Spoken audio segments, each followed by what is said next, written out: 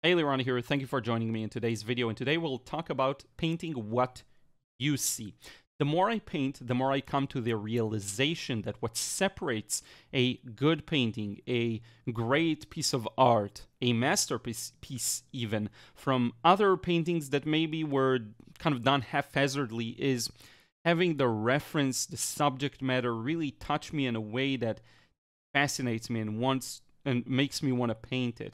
And that's what I'm going to show you today. So if there's any takeaway from this is don't do it exactly like I do it. And heck, if you don't find this photo inspiring, don't even paint that, right? Find the thing that inspires you. Now, I do think that seeing someone doing something freely and following their own inspiration and passion can inspire others to do the same, and perhaps that's something that I can achieve with this video.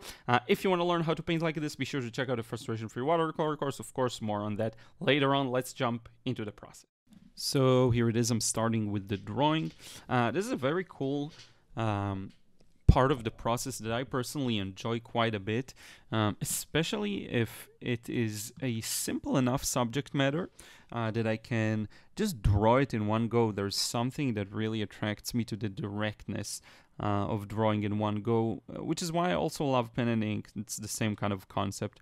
One thing I'm paying attention to with these types of, garlic and onion, they tend to have a lot of cross contour lines, like these lines you see I'm drawing right now.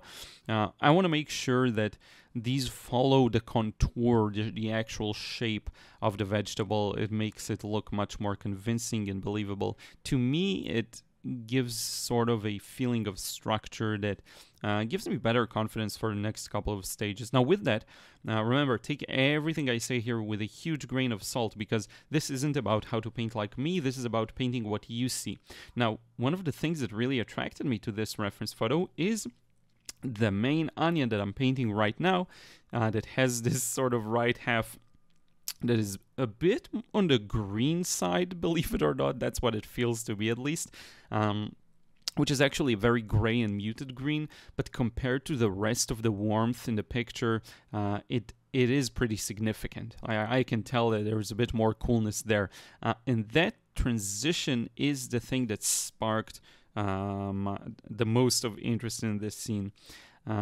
Which is fun, it's fun finding that thing for you. And if you find yourself suffering through the process, one of the things to maybe ask yourself is, am I actually interested in painting this thing, whatever it is? I don't know what answer you'll get, but I'm saying that's one thing that may be worth asking. Now, you'll notice how I'm not using wet enough of a mix, so I'm at risk of things maybe creating some cauliflowers and some mess, but I'm treading that line. I'm close, but not quite there. Now notice how I'm increasing, yet again, the warmth as I move down towards down and left. And that is what gives this onion I think that's the main attraction to me in this scene. So that's really nice. And I do want you to see most of the process of that first wash in the very direct way in which I painted. So I'm going to do some work while it's still wet to increase the strength and the darkness here on the left side. What I'll end up needing to do is to darken the right side as well, because it wasn't strong enough. There's actually a pretty even distribution of values on the onion.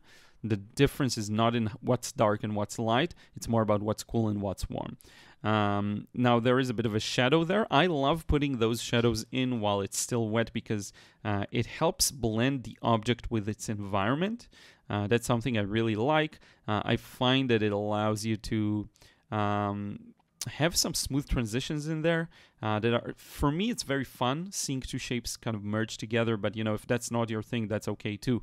You'll notice this with the next onions that I paint as well. Look at how the edge touches, right? The shadow and everything, and it starts to bleed in there, and I think it looks fantastic. I really love these transitions. Even after things start to dry a bit, there's a tendency to be really scared of what will happen. More often than not, it's not about a hard and fast rule of past this moment, don't do wet in wet, or don't let shapes touch. That's BS, there is no rule such as that. It's more about what you feel like doing in the moment, and perhaps what your past experience, your personal past experience, pulls you towards. And many times that will translate to putting shapes, quote unquote, too late, right? Or to let shapes blend too late, or to go over a wash that is a little too dry because you just had to play around with it now. There's no rules again. Now look at what I'm going to do. I'm going to blend the shadow in some strategic places, mainly where the shadow fades, right? It fades as it goes to the right and gets a little farther from the thing casting it, which is the onions in this example. Now, one thing I could do now is lift back some highlights. I just didn't think it would be necessary, but later you'll see me adding them back in these two onions in particular. Let's put in another one behind them. All the onions are pretty similar here, except for that main one, right? The main feature with all its lovely variety and temperature. That was the one that's a little, outside of the ordinary. And of course the purple onion, which we'll get to now. Now look at how I am just letting the washes touch.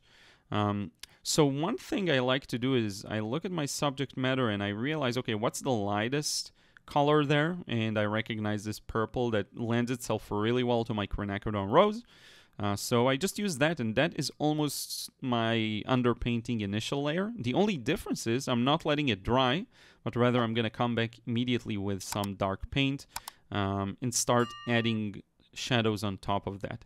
Because they're quite blended. So I'm using a mix of French ultramarine, quinacridone rose, a bit of even, there was a bit of pyrrole scarlet there, and also later on maybe I'll add a bit of, there you go, you see a bit of that neutral tint. The colors I'm using aren't that fascinating. Quinacridone rose, pyrrole scarlet, Turner's yellow, lemon yellow, some neutral tint as I showed you, and French ultramarine. Later I'll add a bit of phthalo blue. There may be a bit of phthalo blue in that first onion too, but one thing to realize is people tend to obsess over colors, but when you have a lot of muted colors in particular, there are multiple ways of mixing them. The more muted a color is, the more ways you have usually. It's not a rule again, but the more ways you usually have to mix it. A very neutral orange can be mixed with pyrrole scarlet, with quinacridone rose, with many different reds and many different yellows as well. But when we're talking about very bright, specific hues, that's when it becomes a little more important to start with the closest color, but still not a must, because who says we have to paint the exact colors as we see them, right? Something interesting is I had another painting that inspired me making this video, and I'll show it to you in the outro, so you want to stay around for that for sure. It's very interesting because then I got everything perfect, but here it's going to be a lot of imperfections, but that's fine. So as for the garlic, this is a great opportunity to really up the ante once again with the warms and cools. Just because it's white, so it's very reflective. It's going to reflect, some coolness from the purple onion, some warmth from the, relative coolness, because it's still a red, right, a purple, and then some warmth from the other onions. So it's a great opportunity to play around with that, which is why I love painting garlic. I love painting white objects. I find that they're easier for me than what maybe some people make them out to be, maybe a little more challenging. I don't have usually issues with that. We'll do a little wet and wet once again to get those cross contour lines indicating the individual teeth or cloves. Yes, cloves it's called, of that bulb. Which is very nice. Now, I do want you to take a moment and let me know in a comment down below what's your biggest takeaway so far from this video. This will help you better understand, better internalize what you do learn. My goal really isn't to tell you what to do, never. It's more like, let me show you how I work, especially how freely I work, and perhaps I can inspire one or two people to do their thing in a more free way, because sometimes some inspiration can help someone realize maybe what they're missing or what they're, without giving too much of direct instructions, which again, I don't like doing as much. Look at, by the way, those 3 onions down below, how nicely they dried with their background there. dark background. I love that kind of a thing. I love these loose edges whenever possible. The thing is, you can always add a hard edge on top. So sometimes to me it's a great thing to do for later. Keep a smooth wash a smooth edge if I can, and later on I can decide if I want to keep it or not. Now, some things that bug me right now are the white gaps between the onions. I would have ideally worked a little more, like let things merge even more. But that's fine. Now, with this other garlic, I'm still playing around with the temperatures, maybe not as extremely as the one on the right, because, I didn't want things to compete too much with each other. It's more to decide. That's how I choose the very original way of things that are more outside the center, physical center of the painting. I'll go with a bit more muted colors usually. Now, I don't have a good plan for the shadows, by the way. I don't plan, they'll reach up to here, it's a very open-ended painting in a way, right? I don't really care where things end. I care much more about the center of it, the heart of it, the onions, the garlic itself, rather than the shadows. The background is white anyway, so it doesn't really matter, Now, I have a very dark mix, but I do hope for some of it to blend because this is still wet. I would say it's 20 or 15% wet, which is not much, but you will see if you give it a few seconds that these lines start to just disappear a little bit, just a little bit. I don't want them to fully disappear anyway. I just want them to smoothen out a bit, which is exactly what happened. Okay, now before we get to some other details, I do need to increase the strength of some of the colors. So here, we're especially reds around the onions. If you look at the reference photo, you'll notice there are some pretty strong red and orange areas there. And that really brings out the contrast in value as well. Not just the color that looks beautiful and is very bright, but also the contrast in value, which isn't too strong, but it is there. I'm adding a bit of Turner's yellow to the mix so that I can cover up the rest of the onion with that, while keeping things a little lighter there around the highlight. Again, I'm going to bring back a lot of these highlights, and then I'm closing off at least some of the white areas. Those really bug me now that I look at it. Hopefully I'll get rid of most of them later on. But then I'm going to repeat the same process with the rest of the onions. I just want to use this opportunity while it's still wet to put in some, darks, just to indicate the shape. That really helps with the shape and the structure, And I'll go back to that idea of paint what you see. If something catches your attention and you'd like to show it, go for it.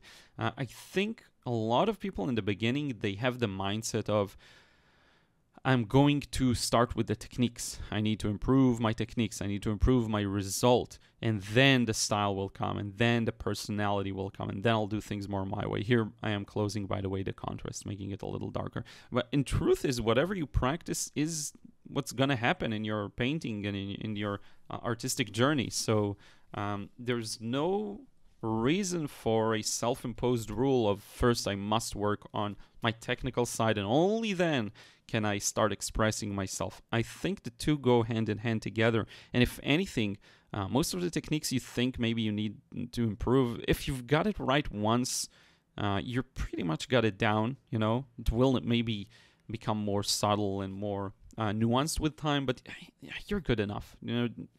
Just feel free to paint the thing that actually inspires you. And don't paint this if you don't like it. Don't follow this process at all. If you don't find that kind of a subject attractive for painting, don't paint any of my cars. I'm very much alone in this car hobby, car painting hobby. That's very me. So here I'm adding a bit more of these lines, where I felt like it will improve the structure. I'm trying not to overdo it because I do tend to sometimes overdo just a few of these linear details, and it ends up making things a little stiff. So I'm keeping it to a minimum. I'm going to sign this, but before we end the process, let me show you. So I have two pencils here. One's a little warm and one's a little is neutral. The Faber-Castell, I don't know exactly what these are. It's like pastel pencils. And I found that these work really well for adding highlights, especially highlights you'd like to blend. So one thing I like to do, I'm going to put this layer and then I'll use some tissue to blend it to create almost an underwash that's a little blended. And then on top top of that, I'll add a sharper one as well. So it's a nice feeling it's a nice way to convey a smooth edge because it's pastels. It gets smeared pretty easily if you use a paper towel, or even your finger, anything like that. And look at how much, again, pop it gives the onions, how it puts the shadows in the right context. It's kind of a very easy fix that I started using lately, and I find that in many contexts it works better for me than using opaque watercolor paint even. You can use the paper's texture to your advantage to blend it a bit. It's just a really fun tool to use. And with that, here's the final result. I really hope you enjoyed this one. Let me say a couple of words before we wrap it up. So there you have it, my impression, the way I see this reference and the thing that attracted me to paint it. I often find that to be temperature differences, vibrant colors, strong light and shadow conditions. Now I want to show you the thing that actually inspired me to paint this one is this painting, which everything went exactly like I planned. I will show a scan also on the screen, and I could not recapture that exact accuracy and immediacy with this painting, which goes to show, you know, sometimes it's really not up to us, but the one thing that is up to you is paint what you love, paint the thing that moves you to paint it, and don't listen to me, you know, find the thing that works for you. Don't even listen to this. It's not necessarily advice to follow. If I inspire you to do something, then that's something within you. That's something that happened within you. You felt inspired, which means it is real. That's the most important thing, I think. So I will thank you so much for watching so far. Ruth is barking. Check out the frustration-free watercolor course if you want to learn how to let go, enjoy the painting process, paint how you want, and allow paint to do its thing, move out of its way, and let the colors and water do their thing. Be sure to check it out. Thank you so much. Thank you to everyone who supports me over on Patreon. If you want to receive credit at the end of the videos, you can support me. Any tier you choose there will grant you that, and I will see you in the next one. Take care.